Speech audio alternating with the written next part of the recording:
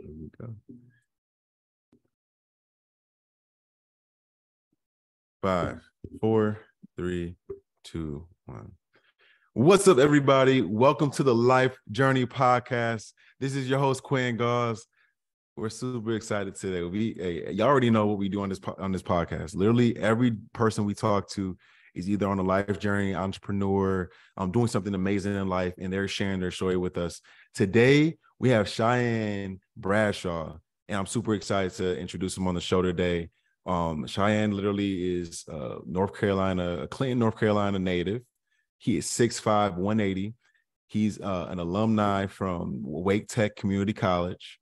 And currently, so he's played, well, he's going to dive into it. He's played in a couple of different teams, but he's currently on the Fayetteville Stingers in the TBL. So he's been doing a lot of great work. And in 2013, this man has had the Male Athlete of the Year award and Sampson County Player of the Year award, MVP, 2014 Most Improved Player of the Year, 2015 and 16, 3 MVP awards. My dog out here balling, just killing it. 2017 G League tryout with the Greensboro Swarms, and then 2018 NBA pre-draft combine, Greensboro, and then NBA pre-draft combine as well too. So he's been doing his thing. Oh, I almost missed some information. And then dunk contest champion in ECB, and then he's crushing it on YouTube as well. So Shian, great to have you on the show today, bro. Appreciate for having me. Hey, man. So let's dive into it. Like, let's first off just a little bit about like growing up in Clinton, North Carolina. What was that like? I'm from the north of New York, so like, tell me how it is growing up down south. Oh man, I didn't mention it to you, but I did stay in Queens, New York, and then when I left there, then I went to Clinton, North Carolina, and that's why I was raised. So Clinton is home for me.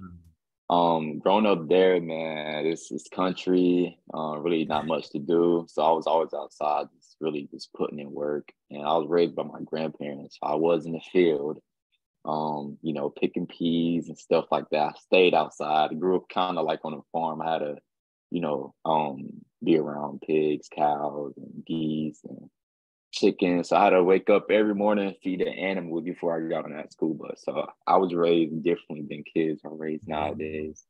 But I'm very disciplined and mature and stuff like that. Shout out to my grandma, and my grandpa as well, RIP to him. But yeah, man. So Clinton is different. It's different. And there I played football and ran track as well. Okay. So I just chose basketball because that's what I love. I love basketball. Hey. Well, first off, like, respect, man. I think that it's huge to see that a lot of kids, a lot of adult like folks growing up don't get that, and that's peace. That's peace, man. A lot of people don't appreciate the small things in life, like being able to like learn those disciplines early on. I'm guessing it's definitely helped with like within sports and what you're going to be doing beyond life, beyond sports too. Like it's so much that like just waking up early, like those smaller things, they add up. I mean, tell us a little bit about that, like those disciplines. Like, there's a lot of people don't have discipline nowadays. They not consistent no more. Man, it's like nowadays video games. I glued to the TV and just want to be in your room and stuff. I was raised like as soon as I woke up, like 5 something in the morning, feed, water the animals. I'm talking about, man. Like I was hoping I didn't step in no poop before I got on the bus. You know what I mean? My grandma didn't care. They was just making sure the animals was fed. Yeah. So we had a lot of animals, bro, a lot. But like I played a game every once in a while, but they always kept me outside. My grandma yelled at me, "Cut that dang game off, get outside, do something." I love it. It was fun though, riding 4-wheelers, go-karts, shooting guns, and just living the country life for real. So yeah, that's why. I think that's what made me the athlete I am now. I enjoy just being outside. So, they say, man, the environment you're raised in kind of like it creates who you are, and that right there is a true fact right there. When I was in high school, I would tell kids that, like high school, when I was in college, I would come back and just teach that, because if you're constantly distracted playing Madden, which is Madden 2K, cool, but what are you doing to better yourself in the real world? Yeah. So Don't get me wrong though. Kids do get paid nowadays off of, video games, stuff like that. that's So true. I do tell my friends like, yo, if you ain't getting paid right now, quit it, bro. Like Right. you gotta use what you have, put some value into it. You gotta make something of it. 100%. Yeah, if you're not, that's one thing I used to tell my cousin, like, you playing Fortnite for like 20 hours straight. Yeah. Why don't you stream on Twitch and get paid? And you Exactly. know this stuff. You're smart. You know all this. So I was like, let him know that. And he's like, no, I'm okay. I'm like, he's aged, but I think he's 15, 16. That was when he was like 12, 15, 16 Okay. now. And he stopped doing it. Like, he's not on it anymore. But I was like, bro, you could have got paid. You're a really good player. Yeah. It's like the small things, like, but everybody just want to have fun, and put you want to like monetize and do all that stuff. But cool, man. Tell me a little bit about Wake Tech Community College in 2014. I mean, so you in 2014, literally that I was in college at that time too. So yeah, dive into that, bro. And where is Wake Tech located? Raleigh, North Carolina, which is the capital. Okay. It's like on the outskirts. Oh, you're going there, bro. Man. That was where like I really found out who I was as an athlete. I went there. Well, go back. I played power forward in high school, so we had a small school. I'm really a shooting guard. So when I went there, I'm posting up big guys. They're like, bro, you a guard, so you gotta do something about that. So I wasn't getting that much playing time, so I had to take time to myself, as athletes should, and work on their game individually, like put that grind in. But that's why I did. Struggled there a lot, bro, because after my first year, I broke my right foot in practice. And then I had to get back mentally and stuff like that, man. So I had a so-called red shirt. I wasn't really too familiar with red shirting. Right. But yeah, I had a broken foot and I had to take crutches and walk the class with the crutches. And it was really mentally just, I was taking a downfall because I had nobody by my side to like talk to me and lift me up. So I had so I put the work in by myself. Man, I was in a college parking lot early in the morning, doing cone drills and getting my footwork right and everything, running sprints, running laps. I was getting back right. Next thing you know, like I was 100% ready. But then coach, he already had a player on standby, so he didn't want me anymore. So I respect that. I understand it's a business, but yeah, ended up not going back to college. Started working at his shoe store back home in Quentin for about 2 or 3 years. That's where I gained my social. That's where I like talking to people and stuff like that. I gain my social respect for people and just talking to them all the time. So yeah, it's a journey, man. It's Wake Tech, I think, played a big part of who I am today, for sure. I was the hardest worker there. That's why you named that award the most improved player at Wake Tech. Yeah, man. Even though I didn't get playing time there and I got injured, I was always the first to finish drills, and I just love running and stuff like that. I love to work out, so yeah, it Always plays a outwork big part everybody. for Yeah, always. When you went through that adversity of breaking your foot, like, what went through your mind during that time? And like, let people know on a podcast, like, what do you need to do to fight through those moments when that happens, when there's a setback like that? Stay positive. That's the best thing you can do. Stay positive. Don't think nothing negative. You know what you got to do. Just do it. Go ahead and the doctor going to tell you to stay off of it and stuff like that. But only you know what you're capable of doing. You know what's right for your body. The doctor's going to tell you what they think. They're going to tell everybody the same thing. Everybody break a foot, they're going to say stay off of it. But you know how strong you are mentally and physically. So just stay positive. Put the work in. Outside noise, let it go. It's gonna be hard though. It's tough, man. I can't really explain too much. It's people just got to go through it, bro. Like, but I wish that on nobody. Just being in the room, can't do nothing for like almost a whole semester. It sucks, but yeah, just stay positive, stay solid, have faith and just keep going. That's just part of being an athlete. You can Right. expect not to get hurt as an athlete. You gotta be ready for that too. So that's why they say take care of your body, stretch every day. But you can get hurt at any time. So It's 100% true. I appreciate you sharing yeah, that, because a lot of for people sure. that listen to the podcast, like, some people have had it, I'm not gonna say easy in life and stuff, but it's good for just people to hear, like, when the folks go through adversity, how do you get through it?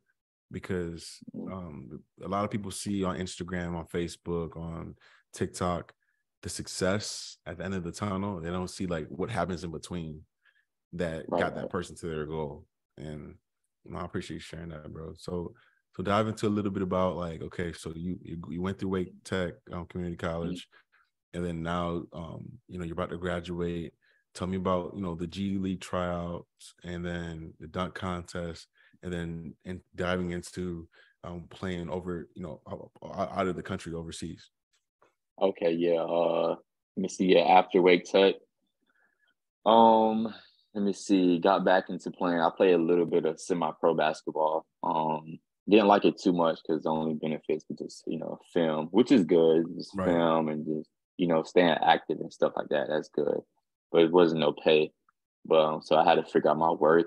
I had this, I had to stop doing semi-pro basketball and understand why I'm really like my love for Right. what I'm doing. So, yeah, I got invited to let me see, the NBA Summer League in 2018, which is pretty dope. Went there on a torn hamstring because my dumb self accepted to volunteer my first slam dunk contest.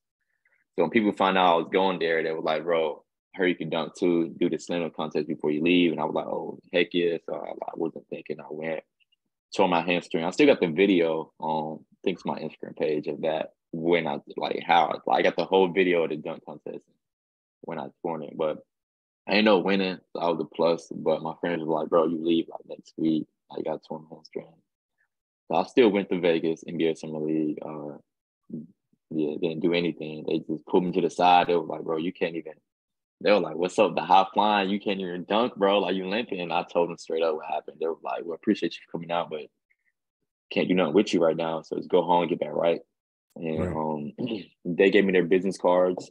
Got back home, called every single one of the business card. The last card I picked up finally answered. Shout out to Perry Bowler. He's an agent. He's an agent for a lot of athletes, mainly for football. So I don't know some of his clients' names, but one of them just got signed to the Cowboys. So shout out to Perry Bowler doing his things right, big things right now, big things. But yeah, after that, then let me see, went to G League Trials, Greensboro Swarms. That didn't go too well. I'm gonna give people a little insight on that. When you do go to a public trial, try to make sure you have an agent so he can be that voice in the coach's ears. Don't just go by yourself and expect something to happen. Because I walked in the gym and it was 300 plus players, literally, and the coaches, they already knew who they wanted. It's not the same as like this, but it's kind of, I look at it like a money scene. You paying like $250 for a G League trial, 300 plus players. You do the math. They probably have like 3 or 4 trials a year. I don't know how to go, but they put all that money together. They use that money to pay the players, buy uniforms. So I already know how the business goes, but they already knew players at the end of the trial. He knew the player name and everything. I read body language. I'm like, yeah, he been knew them guys.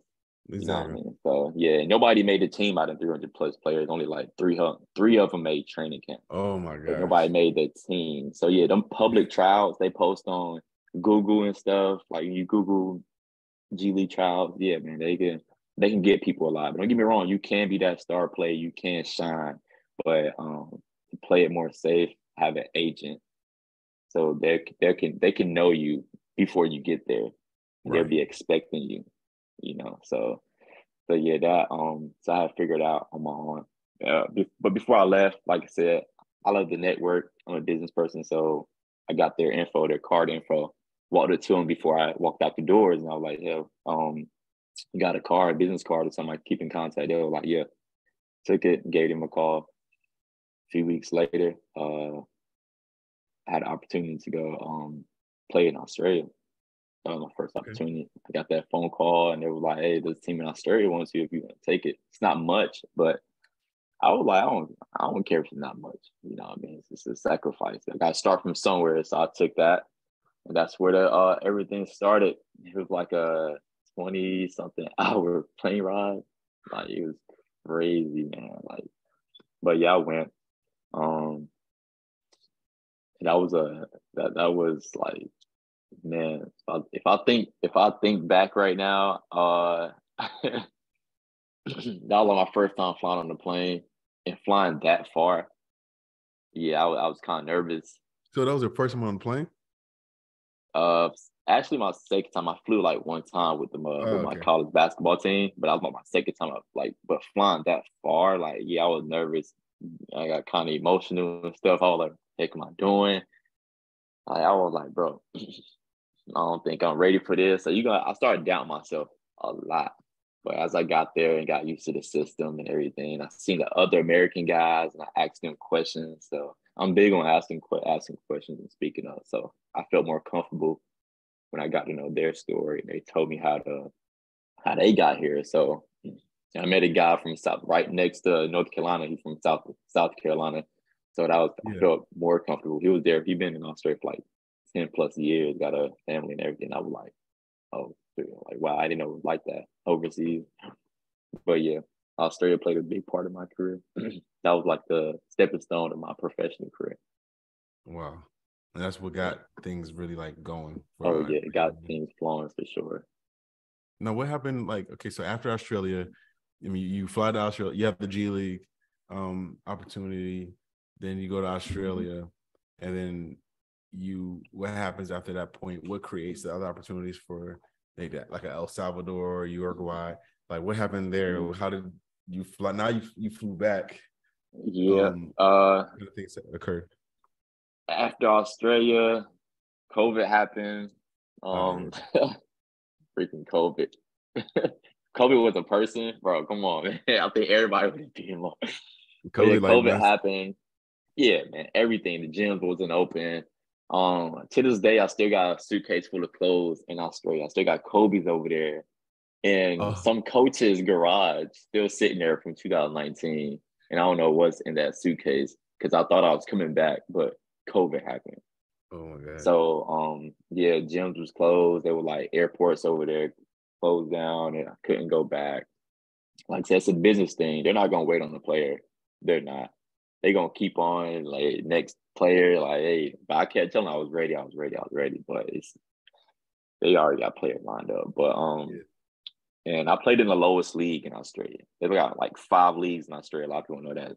Every country got levels of leagues.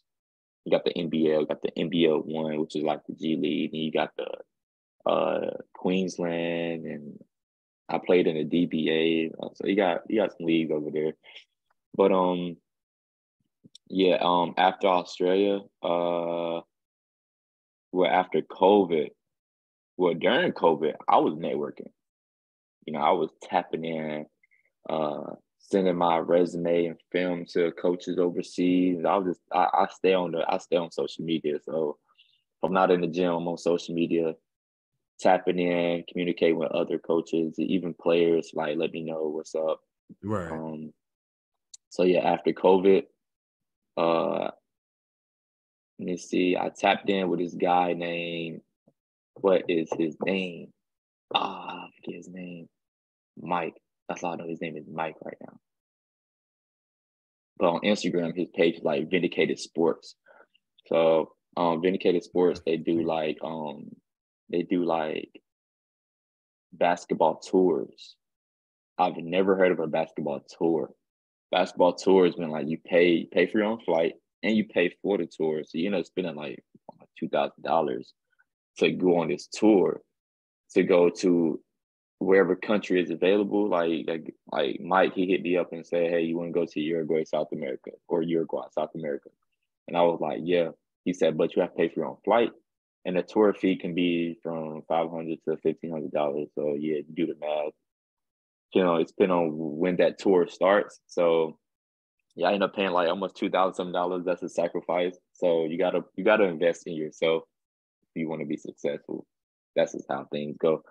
But yeah, I took that opportunity. Flying to Uruguay on a basketball tour. It was cool. My hotels already, they had my hotel ready. Food was good. It was like me and other players from all over the country. It was like 8 of us and Mike Bauer side. And we just played, performed in front of coaches and scouts and Wow. stuff in Uruguay. So it's an opportunity. Uh, I wasn't what they wanted. They said they were looking for bigs. So I was like, well, why didn't you tell me that before I got here? So, businesses can be kind of like, Yeah. but I'm glad I got that opportunity and experience. It was pretty cool. And then after that, went back home, and then boom, El Salvador opportunity. They sent me the contract. I just went. I was ready to go. Played a full season there. Um, Ended up being the third leading scorer in the country, fourth in efficiency, and like sixth in rebounding. And don't get me wrong, El Salvador is it's not a respected place to play at. I don't know why. But I think one of the reasons why is it's the hardest part of playing in El Salvador or Central America. You are going to end up playing outside. You'll probably play like 3-4 games outside.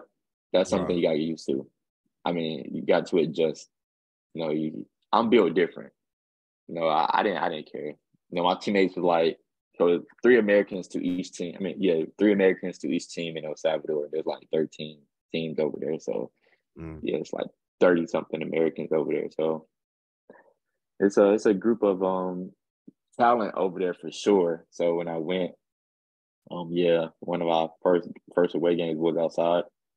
I didn't BS about it. I was excited to play outside. I was like just like playing in the park. So like it don't really matter to me. So it's still film. They still keep up with your stats. Still FIBA. You can once you're in the FIBA world, then you can Google the player name and their stats and stuff will pop up. So yeah, but played a full season there, third in scoring, sixth in rebounding, fourth in efficiency. I'm very big in efficiency. Knowing what's a good shot, what's a bad shot. I just know how to get to my spot. Right. But yeah, my team was a great team. Shout out to that Coach Melvin. I love the fact a set of eyes from all across the world over can just see me without me being in person. Like I just love that. It gives me a sort of like respect for that person. Right. Like shout out to the coach in Australia. Shout out to the coach in El Salvador. They gave me the opportunity, and they saw me. They looked at my film. They loved it. Like it's just crazy how things work nowadays, man. People love your game, and they trust you to, do big things for their team and be that guy for the team to help them win games. And it's all about building that relationship. So now the coach in El Salvador, he's begging me to come back. Literally. Yeah, he's like, He's please, begging me to please. come back. Oh, seriously. He's even asked me to bring a friend that got the same drive as me. So that's how big the trust is. So I was like, wow. Their first game over there is Monday. And then their season ends somewhere during the summer. Then the next season starts back up in September. So I may go back in September. I may bring a friend with me. I don't know. That's something to think about later on. But Yeah, I yeah, can join El you, man. Salvador played a big part. Let me join you, bro. It's amazing over there, man. This is crazy. That's what's up, bro. Well, I gotta say, like, it sounds like you have a lot of your work ethic. Again, it comes back to discipline and everything we talked about earlier. Mhm. Your discipline, your work ethic has gotten you through a lot of these places. And even hearing that, a referral like that, like, hey, we want you back because of how hard you work. And like, we want you to bring someone else that's just like, that's an amazing recommendation to get from somebody. It says a lot about you, and just you telling me and learning about you from online and hearing you talk. Like that's huge, bro. So I mean, keep that going. Don't ever lose that. I think that's an amazing feature to have on yourself to be able to that push you through anything in life. Like, tell me a little bit about how that helps you through whatever you do in your life. Oh man, just being yourself plays a big part. Being yourself, and it's also how you were just raised. It starts from how you was raised, mature, disciplined, which is me. Once you just, it's natural. Just be yourself. You know, be respectful. You're gonna treat someone how you want to be treated. So once that's in you, then you're capable of doing whatever you want. You're capable to go get whatever job you want. You know, Yep. once you gain them, be respectful and stuff like that. But yeah, that carry on to just having that positive relationship with someone. Like once again, it's crazy. I think about it to this day. Like building a relationship with someone already in a whole other country, like it's just crazy. And like we click just like that. Like that's like I love that coach in El Salvador. Like we just message each other on Messenger. His son called me on New Year's. Oh, wow. You know, his little son, like, Happy New Year's, bro. And like not just building a relationship with him, but building a relationship with his family. You know, his family love me. They it's open arms. But at the end of the day, always keep it business. You know, keep it business. But once you get there, it's always it's open arms, bro. Like once you be yourself, be respectful, and they see that you're disciplined and stuff like that, yeah, they're gonna open their arms. You know, they're gonna bring you in their crib, have dinner with them and stuff like that. Yeah, they speak Spanish, but the coach, he knew English as well. So, Okay. you know, his wife knew Spanish. So, but they understood and I understood and stuff like that. So, and his wife, shout out to his wife, man. She's man, she loved me, bro. Like there was, I'm make this short. There was one game. Um, I was going off. I was going crazy. And my shoestring popped. The shoestring broke in my shoe. Never happened to me before. I'm So looking down, like, yo, yeah, I'm like, why my shoe is still loose? I keep tying it. And I look closely, it just broke. So coach called a quick timeout. Coach like, bro, are you bringing other shoes? I was like, it's at my other shoes at the hotel. And he was like, coach, I think it was like adios míos. I think that mean like, oh my God or something. Adios Yeah. míos. He was like, yeah. He was like, man. So I was like, shoot. So I had to sit out for like a minute. Next thing you know, the coach wife comes out of nowhere with her shoestring. She takes her shoestring out her shoe and gives it to me. She like comes out of the stands, bro. I was like, I'm looking at her like, that's crazy. So I put it in my shoe, and next thing I get back out there and I kept getting buckets. So like, yeah, and after the game, I take it out, get back to her. I seen her put it back in her shoe.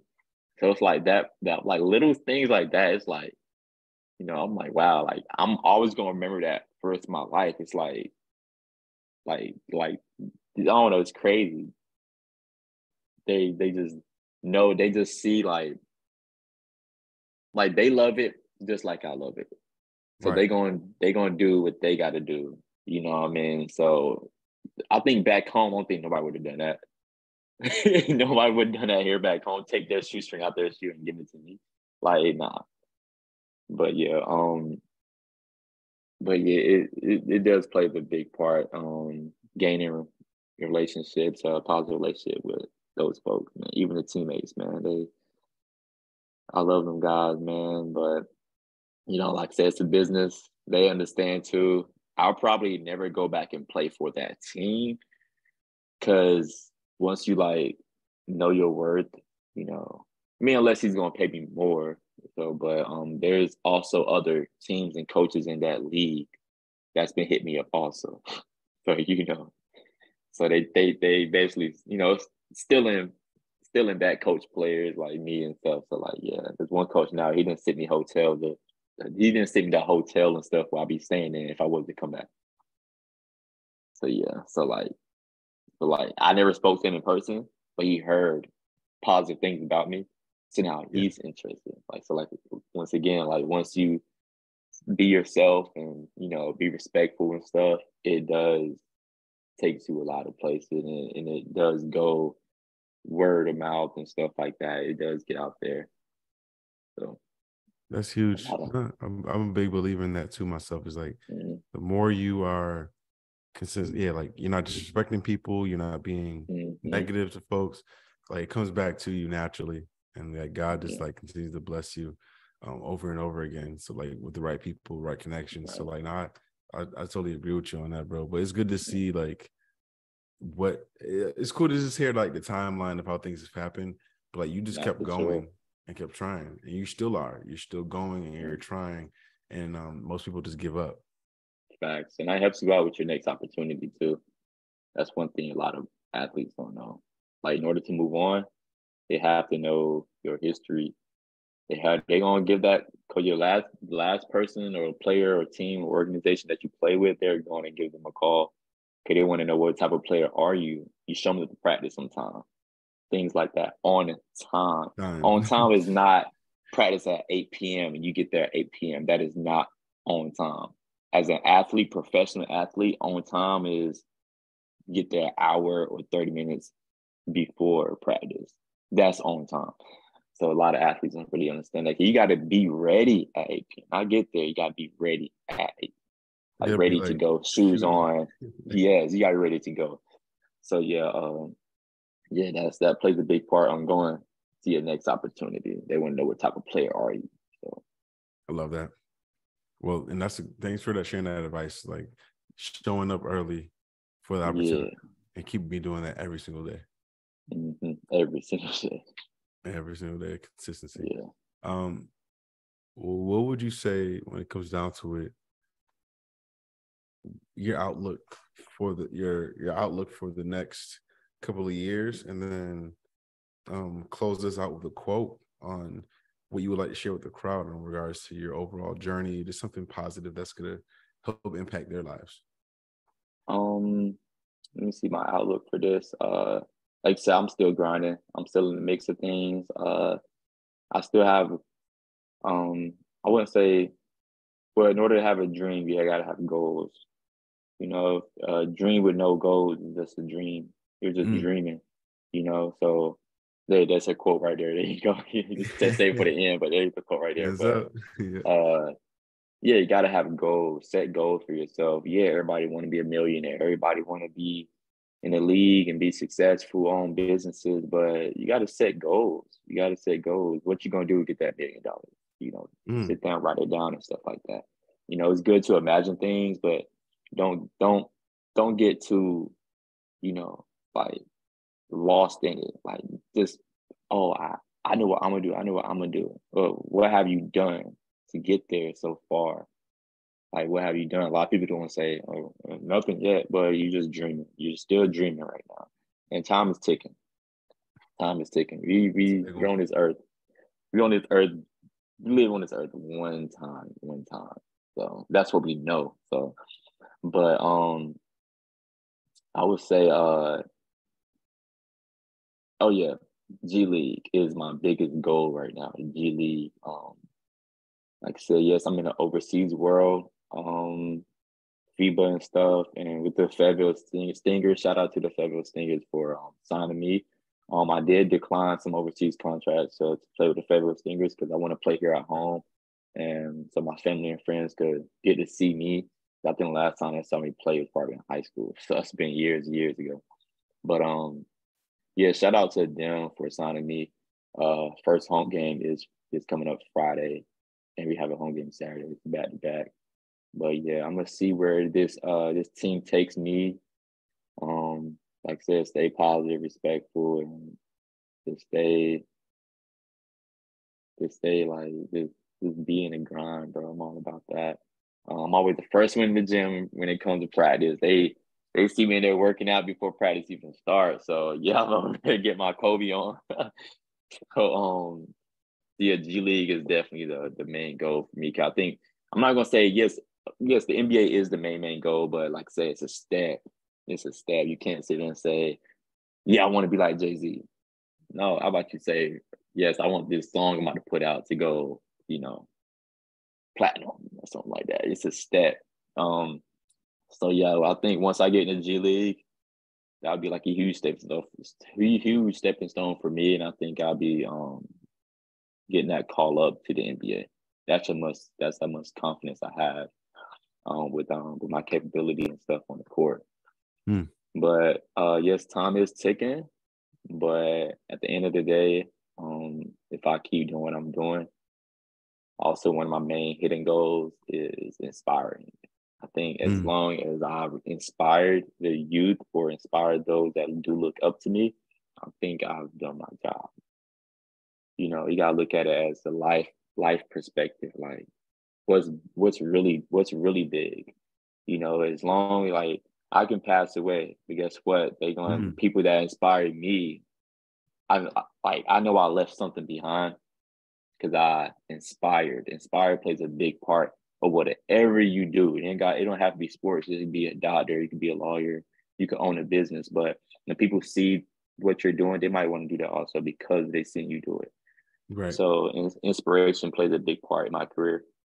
I do love doing camps and stuff like that. The last camp I did was in Alaska. So just seeing the reaction and seeing the kids say, "Oh, I want to be a basketball player," that right there goes a long way.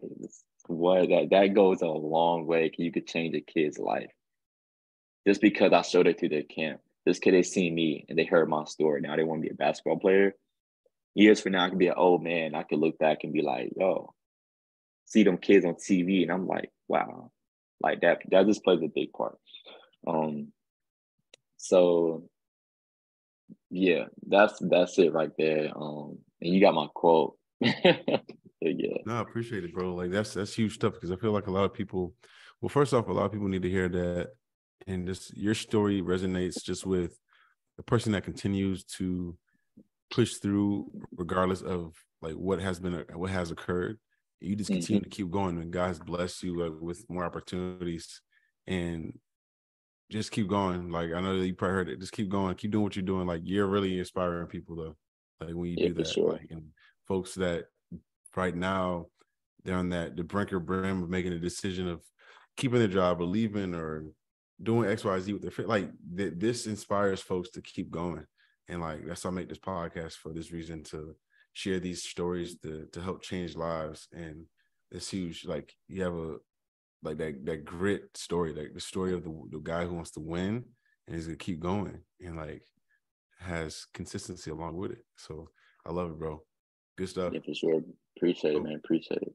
So go ahead and we'll finish out here. Tell us a little bit about your YouTube vlog that you were talking about earlier, and then also let them know where to follow you on Instagram. YouTube vlog. I'm not consistent on it, and consistent does play a big part in whatever you do in life. But YouTube, it's a whole different world, bro. You gotta be consistent. I'm supposed to post like 2 videos a day type thing if you're trying to make it on YouTube. That's not me right now. I probably won't ever get there because I don't really take YouTube as serious. YouTube for me is just something I want to keep as memories. I just like posting things up there so I can look back years later and be like, yeah, I remember I did that, and just look at the video. So I'm not really into the subscribers and likes. It would be good to, get paid on YouTube. It would be nice, but as of right now, I just post to like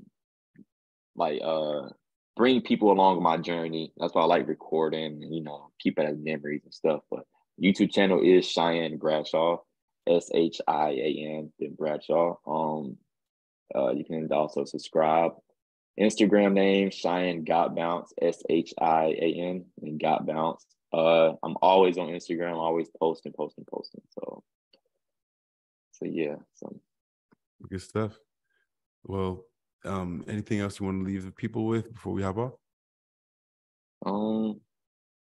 Stay, like I said, be yourself, stay positive, and one big thing, trust in God, keep that faith, and you can do anything. Anything's possible once you have God by your side. Anything. 100%. So this, bro, keep the push going. Hey, everyone, Shian Bradshaw, again, born in Clinton, North Carolina, Wake Tech Community College, multiple awards, beast in what he's done over his life thus far, and is continually going. A good luck with the Fayetteville Stingers, and continue to just keep being an inspiration, bro. Like for real. And keep sharing your story like to a lot of people, because I think that's gonna help a lot of, like I said, a lot of folks to just through what their situations they're going through, and it'll help inspire. Your story can help change lives. For sure, man. Appreciate it. You keep going too. Thanks, bro. This is Gause with the Life Journey Podcast, and we're out.